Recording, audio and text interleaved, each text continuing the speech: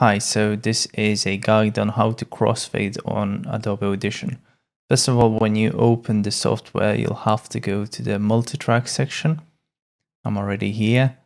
And you'll probably have a few tracks. I have two of my own here.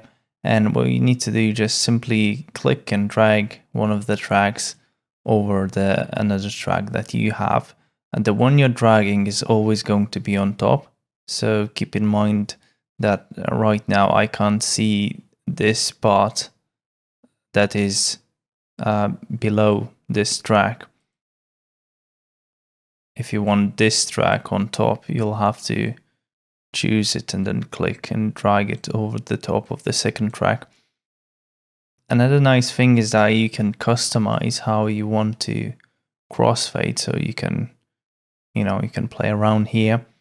And to bring even more customization, what I like to do is, let's say I want this first track to fade out a bit quicker. You can click here and create 2 keyframes.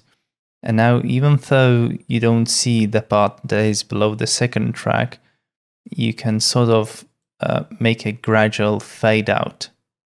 And if I move it away, you can see it's going to bring even more of the fade out effect.